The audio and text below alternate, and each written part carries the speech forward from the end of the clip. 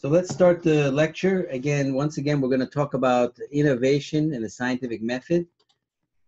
And this is part of the first half of the course in which we talk about fundamentals in history.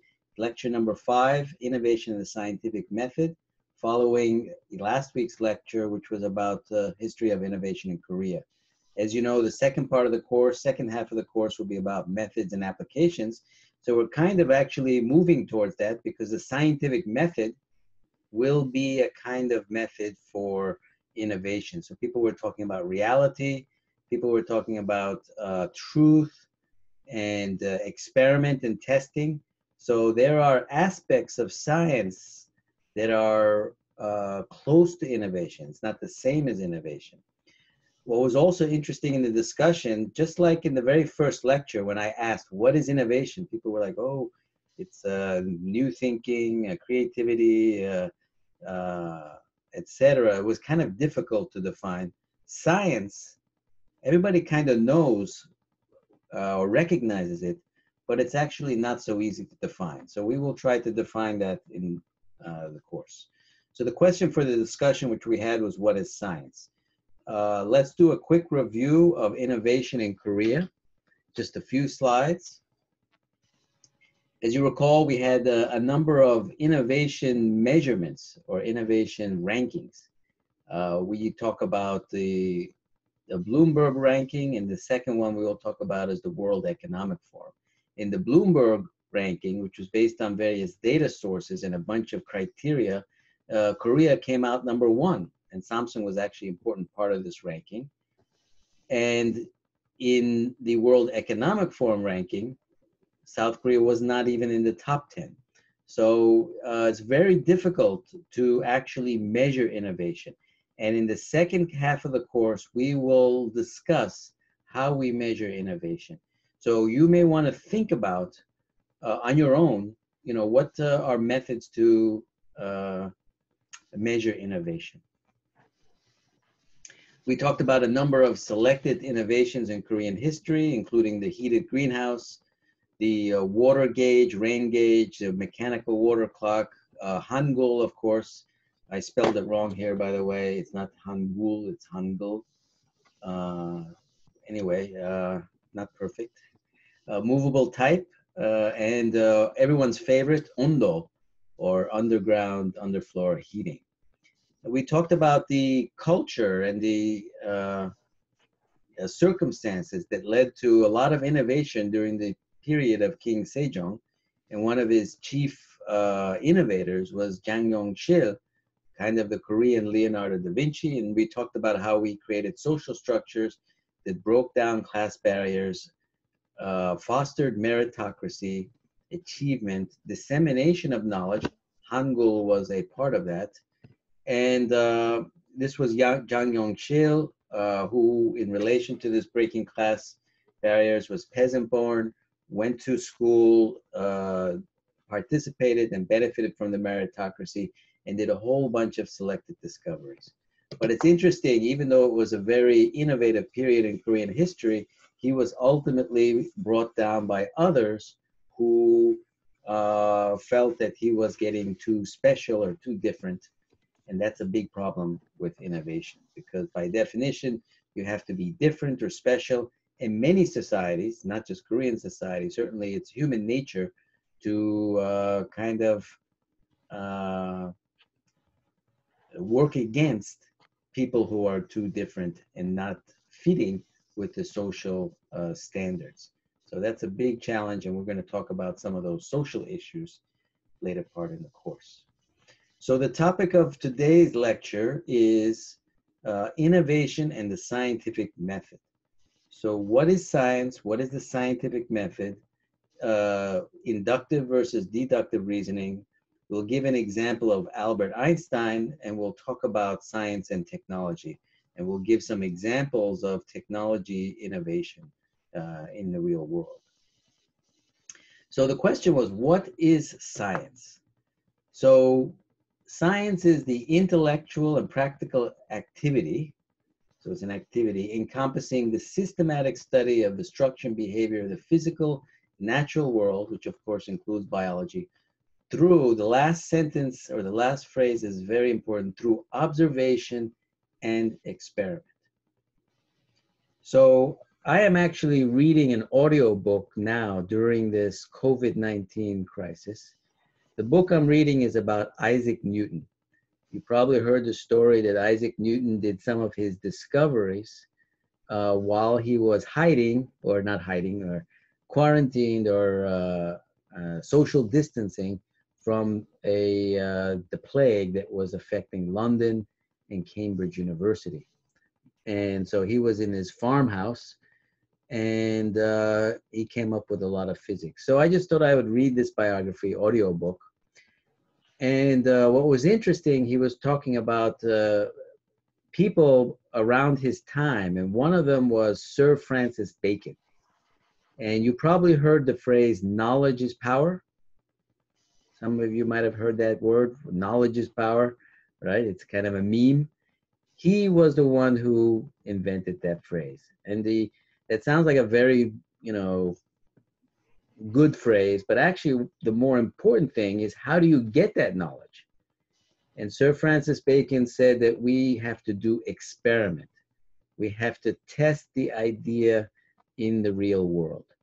And that experimental process, which is the achievement of the knowledge, and then from the knowledge you get the power, that is the essence of the scientific method. So Sir Francis Bacon is considered the father of the scientific method in a Western setting. So this is what science is. So what is the scientific method? It is an ongoing process. You make observations. We said observations are very important. Based on the observations, you think of interesting questions. You formulate hypotheses, and we'll talk about hypotheses shortly. We develop testable predictions. We gather data to test the predictions. And in the middle, we use these experiments, the gathering data, to refine, alter, expand, or revise these hypotheses. And then you develop general theories, and based on those theories, make more observations. So this is a circular, incremental process. But the key elements of this are observations and gathering data, in other words, experiment. So what is a scientific hypothesis? A scientific hypothesis is in between a theory and a fact. So a fact is an observation about the world, and based on that observation, you make a hypothesis, which is not verified. It's kind of a theory in theory. And then this hypothesis must be falsifiable, must be able to be proven false. And if the collection of hypotheses are shown to be not falsified, and in large part valid, that leads to a theory. So that's the role of scientific hypothesis. It plays a central role in the scientific method. It makes the link between a fact and a theory. And a hypothesis is fundamentally a creative process in terms of thinking of an explanation, and based on the explanation, some testable predictions arising from a fact. So what are some examples of a hypothesis?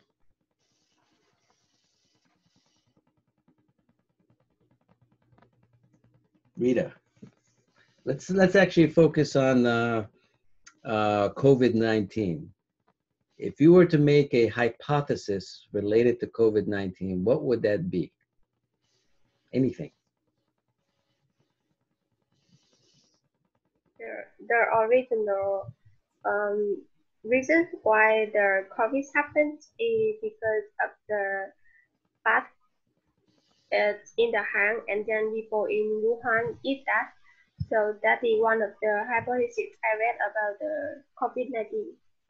Okay, so hypothesis would be, was it the bats and eating of the bats that made this virus start? Another hypothesis, just so I can propose one, is people talk about 2 meters. as the social distancing. So your hypothesis could be, do we need to do 6 meters based on observation that sometimes people cough much longer distance? That might be a hypothesis. I'm not saying it's true, but the hypothesis might be, well, maybe 2 meters is not enough. Maybe we need 6 meters. That would be a hypothesis too. So Rita, what would be one kind of hypothesis based on COVID-19? Mm,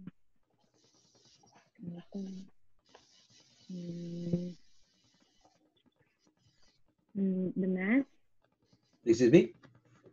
the mask, using a mask to prevent the virus.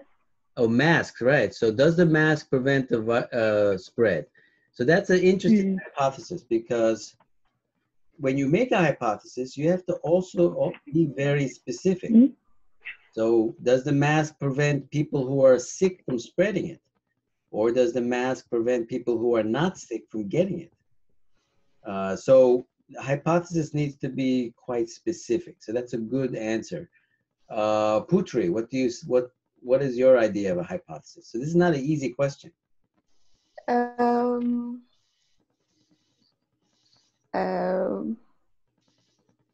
What about having a sunbathing for 10 minutes in the Sunbathing, morning? like in the Yes. sun. Yep. Okay, that's a good hypothesis. Does exposure to the sun help prevent COVID-19? Yeah, someone said Good that. hypothesis. So we also already had an answer from Niam about the bats. Marius, was denken Sie? My hypothesis could be that if animals are exposed to this virus, Like dogs and cats. yeah, Right. or maybe any other animals, because I've read an article that I think it was lions in a zoo in America were infected. That's right. Okay, Gunawan, what would be one hypothesis you would have that you could possibly test? Maybe about can the virus be transmitted through food? Food, okay. That's a very good point, because when I was looking at this situation in the beginning, there were some outbreaks and clusters at conferences and hotels, particularly conferences. There was a Biogen in Boston, there was one in Singapore at the Hyatt, and others. And my hypothesis, which is related to yours, Gunawan, is that buffets were a particularly easy way for transmission, buffet. Kiazai, what do you think? About COVID-19? Yeah, do you have a hypothesis? I don't have, but I'm really interested in medicine, how to kill this virus. Is it possible if another bacteria or virus could kill this virus? my imagination is like playing in this, like, well, I don't know. So I have some bad news for you. Maybe some of you saw my interview on Arirang. Yes. Remember I said you cannot kill a virus. But so virus is not alive, so there is no magic drug like penicillin for bacteria. So all these viral medicines will slow it down. And there are only two ways you can get rid of the virus. One is to physically destroy it, alcohol, soap, etc. And the other one is for the immune system to clear it out. And the antivirals work by slowing it down enough so that your immune system clears it out. So I think that's very important, because it's very interesting. I know you have the good imagination, and for good science and hypothesis, you have to have imagination and you have to have invention. But also what's very interesting is that you have to also understand certain constraints and reality. And that's the beauty of science and and innovation is that it actually works. Not anything's possible, but certain things are possible, and how to innovate under those limitations. So we can never kill a virus. So our hypothesis would be not, how can we have a drug that kills the virus, but how can we have a drug that's safe enough that slows down the virus to almost zero? Or another hypothesis would be, how could we have a method to destroy the virus in the body, like soap and bleach and peroxide, but you can't drink bleach. Don't do it. Okay? You can't, swallow soap, right? Could there be methods of destroying that are not dangerous? That would be kind of imaginative thinking. But anyway, let's go to Bae So-hyun. What would be an example of a hypothesis? Is it possible COVID-19 continues till end of this year, 2020? Okay. That's not really a hypothesis in a way, because you're not, how do you test that? You test that just by doing nothing and waiting, right? So that's more like a prediction. So a hypothesis is a specific explanation that you want to test. So one hypothesis could be, is COVID-19 seasonal? So does it change it with the seasons and warm weather, cold weather, etc.? So that's one way of hypothesis. So a hypothesis is not always just a prediction. It has to be something that can be tested. Mao Wensheng, what is an example of a hypothesis? I have one example for mathematics, but I don't know is right or not. If you want to figure out the number of A and B, so you should assume that A is equal to X first, and then you can figure out what's the number of the A. So when you assume that the A is equal to X, this step is first solving. I'm afraid I don't understand. So is this a COVID-19 hypothesis or a mathematics hypothesis? No, it's a mathematics. Ah, okay. So I was asking about the hypothesis about COVID-19.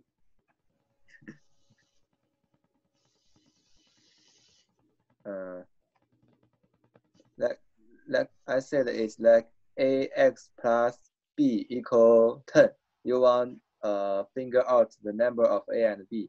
So you should assume that A is equal X, B is equal Y, and then you can figure out the answer. So when you assume that A is equal to B, so this step is hypothesis. Okay, I will think about it. Sheng Jizu Shen, what's a hypothesis? Give an example of a hypothesis related to COVID-19. Maybe the virus will disappear at high temperatures. Okay, high temperatures, yes, you can test that. So that's a good one. Inzu Aitanova, what's an example of a hypothesis related to COVID-19?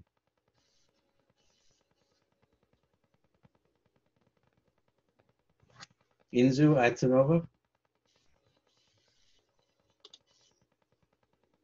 Okay, we'll go to Bukhamed Dilday.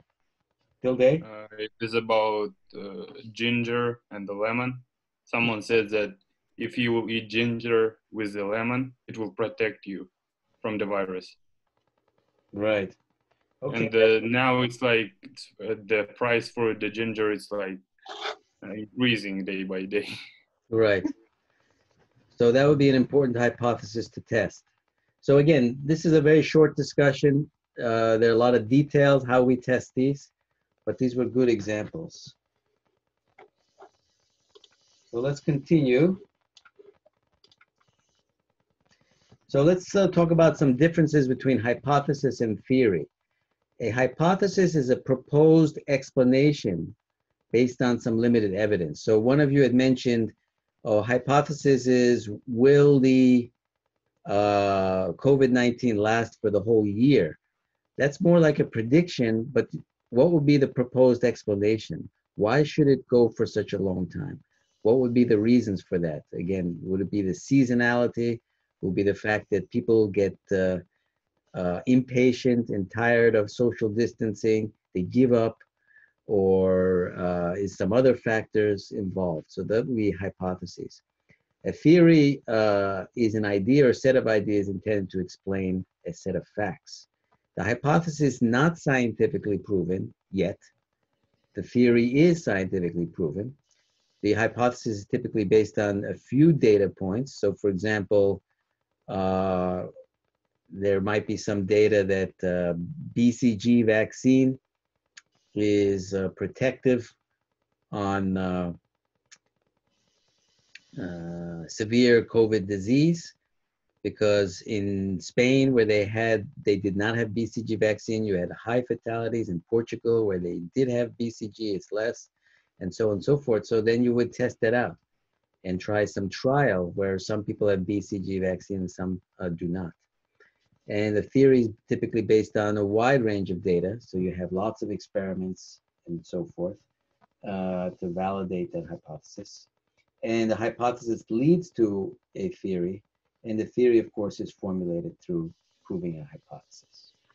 So when it comes to science, we also have two types of reasoning: inductive reasoning and deductive reasoning.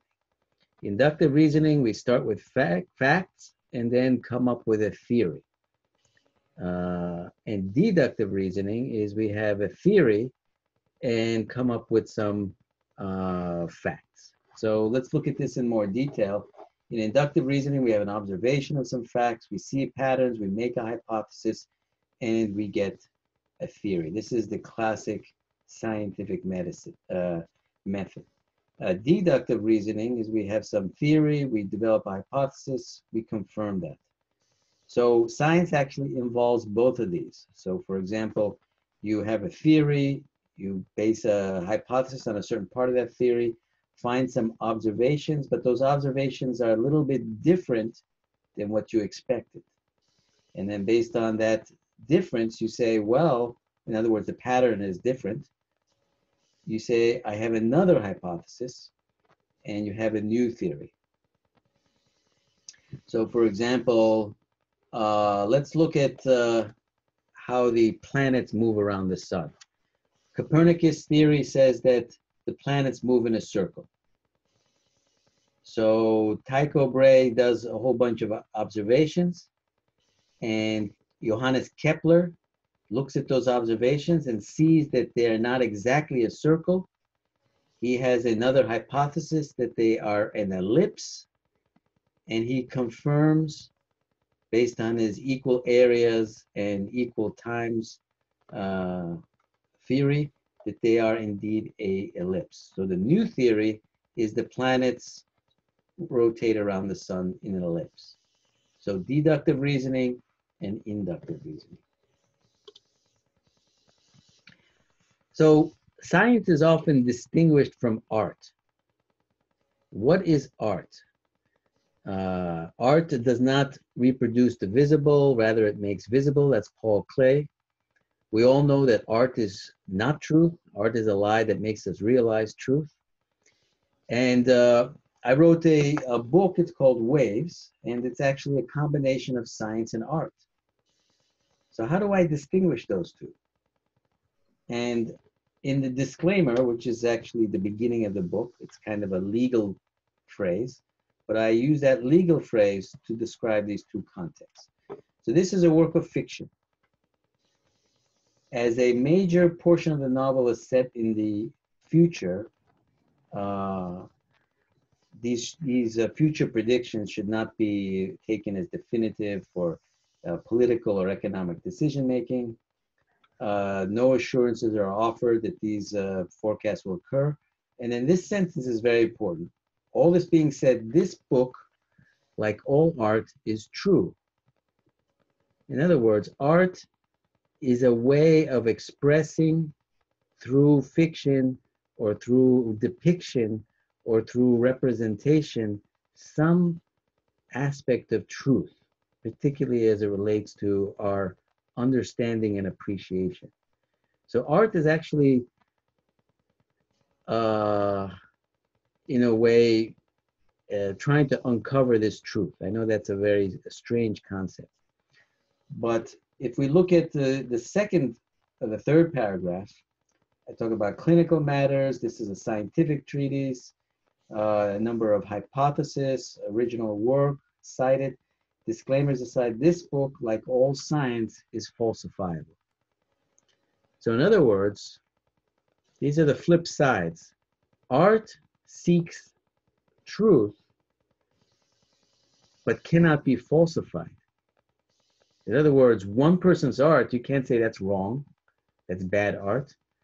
You know, Picasso, my book, another artist, whatever, we all have our conception of truth, and we try to represent that.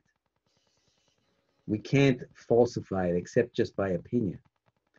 On the other hand, science is never actually the truth. You know, Newton's laws were very nice, but they were replaced by Einstein's relativity. Newton's laws are not the truth, and indeed Einstein's relativity may not be, we know, cannot be the ultimate truth.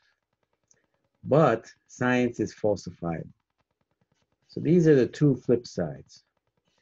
And that's why science and art, in a way, actually go together. And we'll talk about that in the context of Albert Einstein.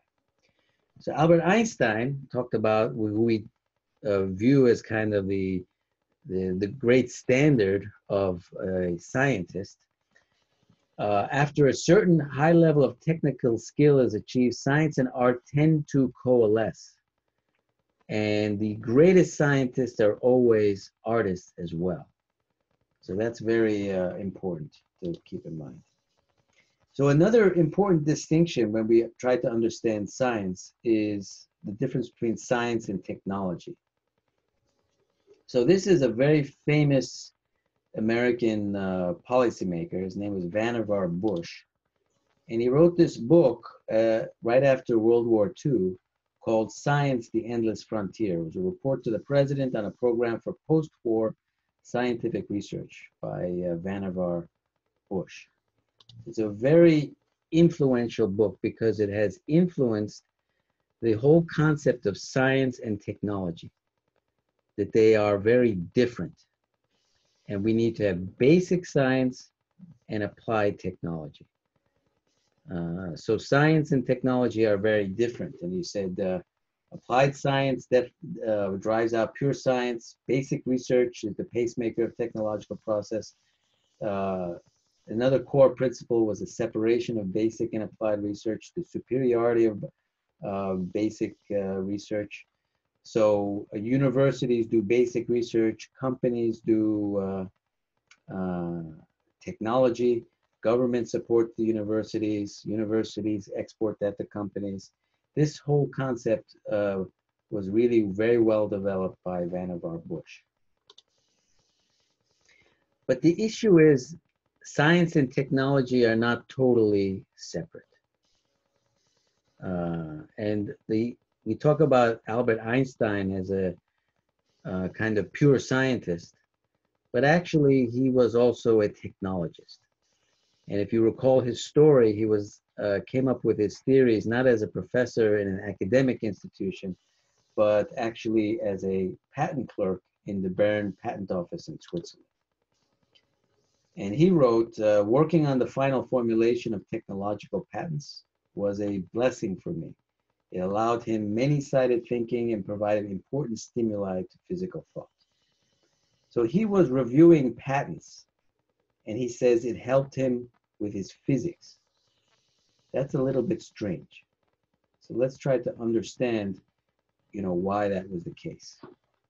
Why is his exposure to technology so important to his pure basic science? In other words, I'm arguing, my hypothesis is that science and technology are not so separate. So in the early part of the 20th century, when Einstein was working, there was a very big issue on how to synchronize clocks. They started to have train systems. The Swiss had very good trains. They were on time. And of course, they developed electricity, was getting quite spread out.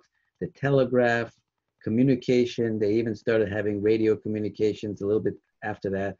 But all of this coming together, they said, well, let's actually synchronize the clocks.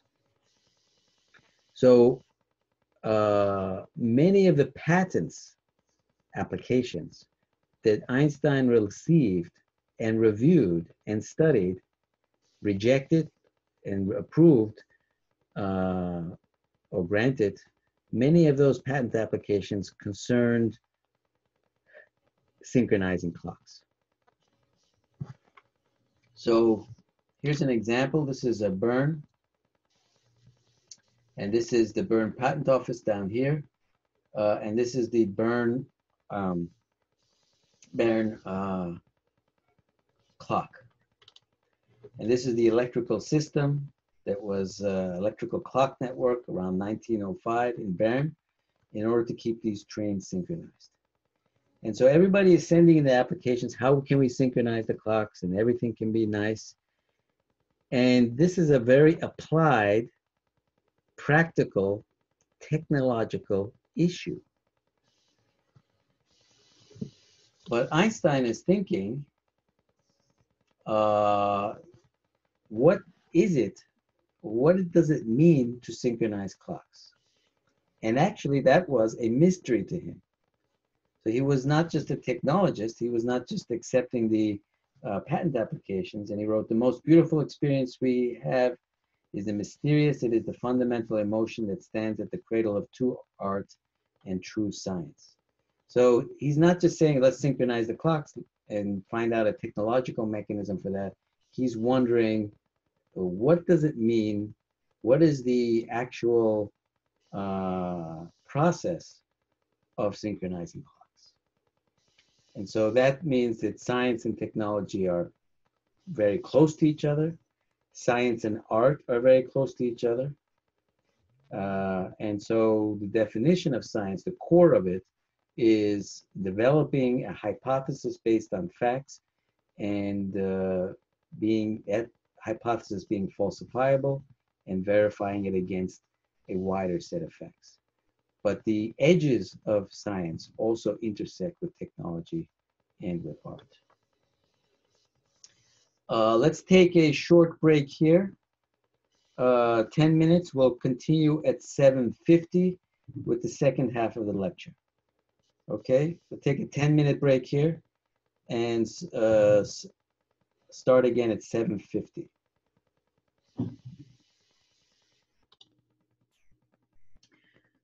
Okay, we're going to continue. And we're going to shift a little bit of gears because this is about innovation and culture.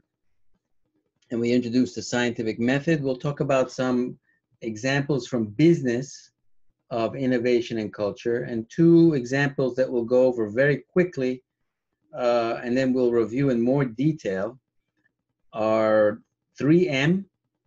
It's a company based in Minnesota, and the history of disk drives and disruptive innovation. So 3M, you probably recognize this. Actually, they make a lot of masks for this whole COVID-19 situation. And it was formerly known as the Minnesota Mining and Manufacturing Company. That's why it's 3M. They don't do any mining and manufacturing anymore. They do all sorts of other products, largely around paper products and adhesive products and sophisticated materials. So these are adhesives, abrasives, laminates, dental products, electrical materials, electronic circuits, optical films. So it's essentially a material science company. So Richard Drew was an inventor at 3M, and he invented masking tape, which is here, cellophane tape, and duct tape. So he was quite prolific inventor. And he visited an auto repair shop in 1923. And so this is the story of how he made masking tape. It sold, they sold sandpaper. Drew was in the shop to test out the new batch. So this was actually very important. Innovation being connected to the real world, not sitting in some lab just dreaming things. So he went into the shop, and they were painting these cars in 2 colors. And there was a heavy adhesive tape to paint the 2 colors, but it was coming out really badly. And the adhesive tape peeled away part of the paint job. So this is another example of 2 colors. So he developed masking tape. It was a tape that had very minimal adhesive properties.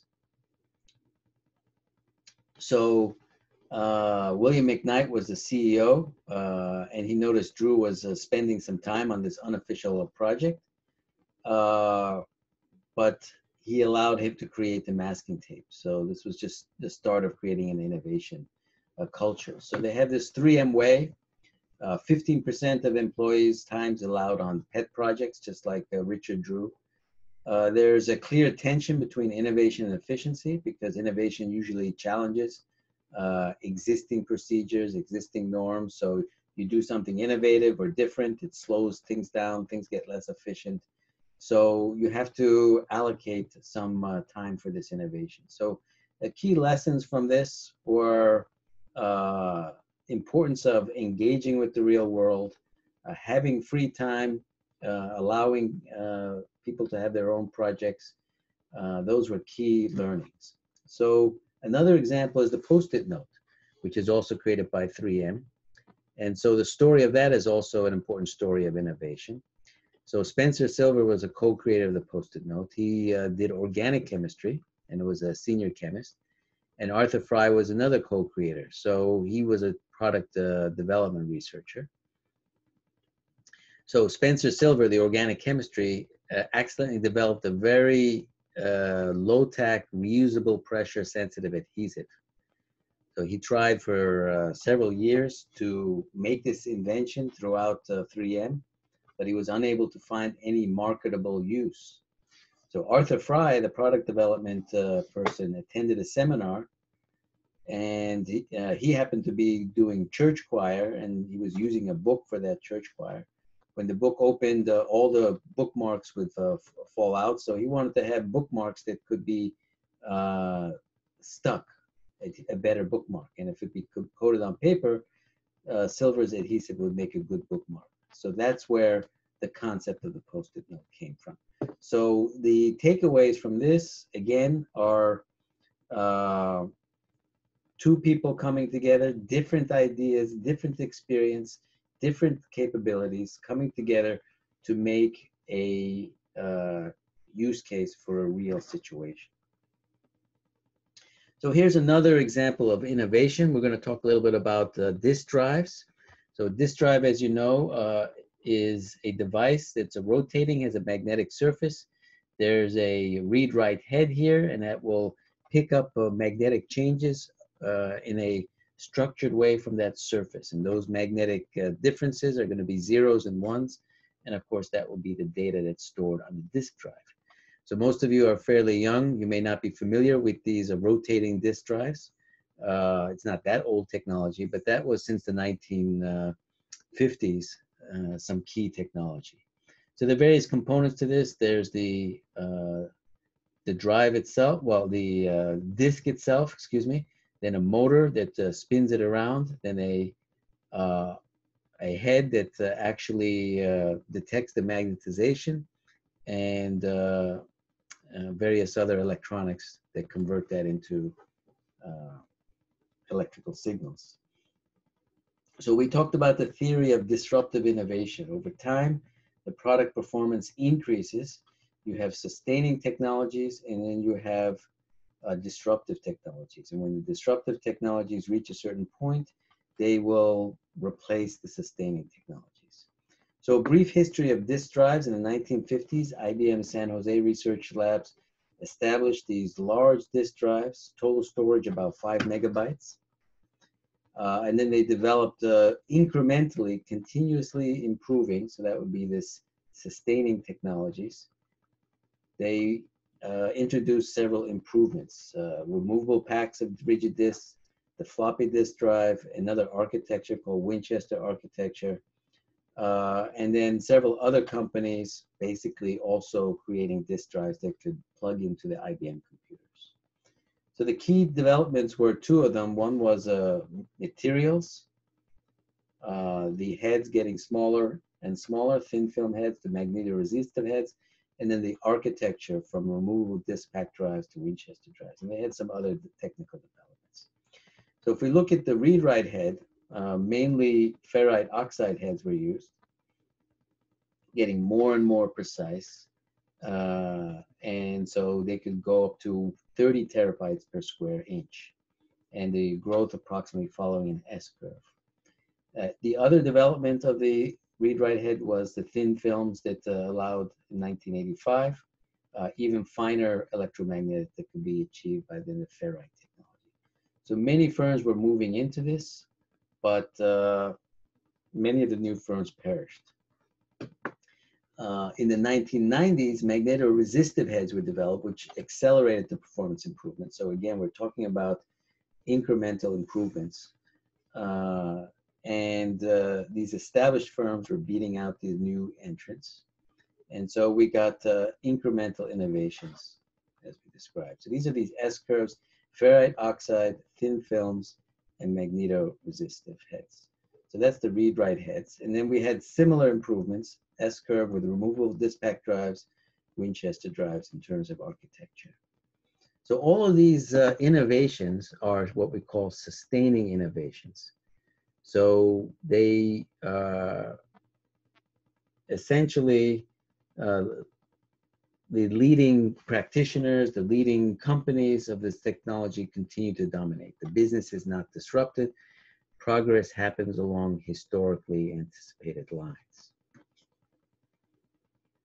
So then we started to get disruptive innovations. So disruptive innovations actually were not exactly technological.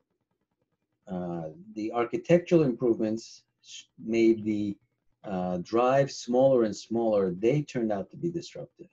So it went from 14-inch to 8-inch to 5¼ inch to 3½ inch, 2½ inch to 1½ This, especially the transition to 3½ inch, ended up being to 5¼ and 3½ inch ended up being disruptive. And this is because the technology itself was remaining effectively the same, but the markets around it were different. There were two markets, basically mainframe mini computer servers, which were 14-inch and above, and the PCs, which were 8-inch and below. Two markets. So the market disruption happened not because of technological development, but because of the shift to the 8-inch. So they developed these 8-inch drives, Shugart, Micropolis, Priam, Quantum. They were not interested, the mainframe manufacturers were not interested in them because they were looking for large capacity. But these disruptive innovations were suited for mini computers produced by DEC, Data General, Prime, and HP. So totally different market. And the market disruption happened because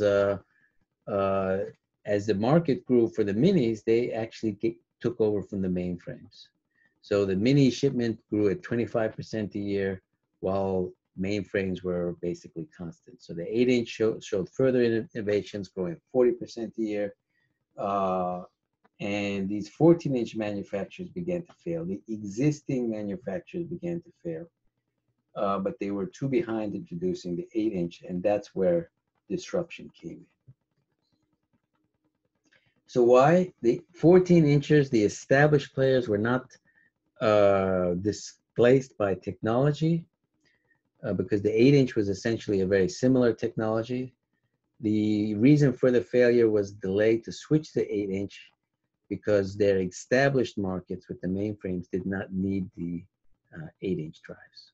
So one reason why I mentioned this example in contrast to the 3M example is that in the 3M example, they were engaged with the customers, trying to get input from reality, trying to get input from the market, trying to understand customer needs and the use cases.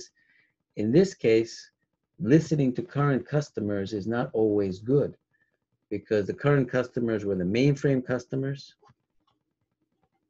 and those mainframe customers were essentially looking for the large size drives with the large capacity and more expensive. So characteristics of disruptive innovation are worse product performance in the near term. Other attractive features that actually only a few customers like: simpler and cheaper. They actually have lower margins, first commercialized in relatively insignificant markets, and they're not wanted by the leading firms' most profitable and most influential customers. So part of innovation is listening to your market or your users or your customers, and part of innovation is not listening to and looking more at leading edge customers. So here's the disk drive industry just summarized. We had competition based on capacity, competition based on physical size, competition based on reliability, competition based on price, and different kinds of disruption over history. So the one we focused on, which was the main one, was the competition based on physical size. So a closing thought, this is again back to Albert Einstein. It is a supreme art of the teacher to awaken joy in creative expression and knowledge. And so that's one thing we're trying to do in this class. I look forward to your answers due on Monday. I sent the assignment, and we'll see you next week. Next week, we're going to talk about innovation and culture a little bit more, comparing East and West, comparing Silicon Valley and Israel and Korea, and different areas of innovation as they currently exist. So that's what we'll do next week. We're done for today. And let me know if you have any questions. We obviously have time for questions, and we will resume next week.